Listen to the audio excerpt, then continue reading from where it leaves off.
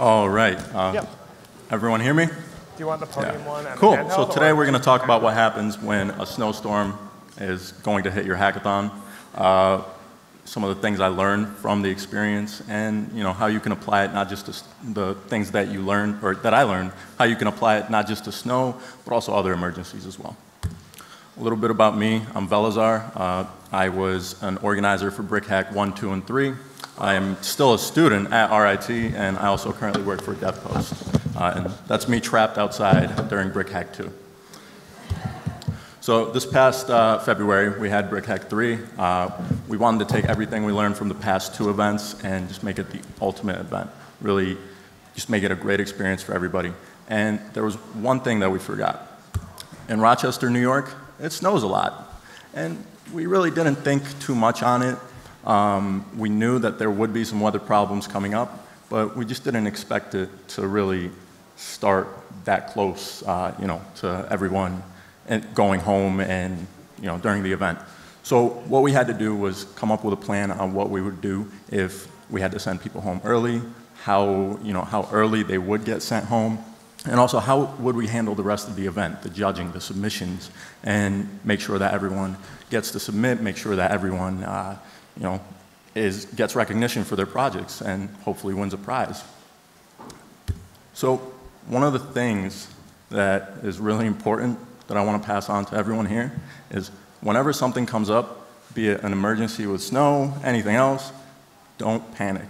Always breathe, because when you do panic, it doesn't end well. You need to approach things with a clear head, and you need to think fast. When you do panic, you'll make your participants panic. And they're there to do one thing. The main objective for them is to hack, make a great project. And when you panic and they panic, well, their main objective then becomes something entirely different.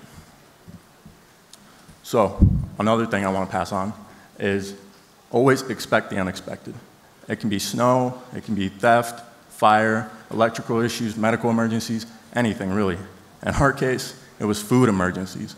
Insomnia Cookies screwed up our order at 2 a.m. as we're trying to figure out what we're going to do to get people home safely.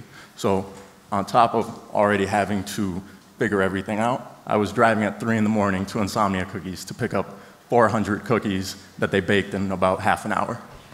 So that was fun. Another thing is always have all your contact info ready and always have it organized. So participants, bus captains, security, maintenance, any of those, always have it at the ready. And you don't want to be fumbling. You don't want to be looking for an email at 2 a.m. just like me, going through like 1,000 emails trying to find the number of the bus company, because that's not good. You'll end up like that person in the picture. And finally, Carl. Carl from MLH was really helpful. He helped us during our cookie crisis for paying for the cookies, because we didn't have the funds at the time to pay. We would get yelled at by our school if we did. So he helped us through that. He helped us plan through the snow emergency, and he was overall just a big help. So shout out Carl. So your event's over, everyone's starting to go home, you can breathe a little bit, but don't forget about getting people home safely.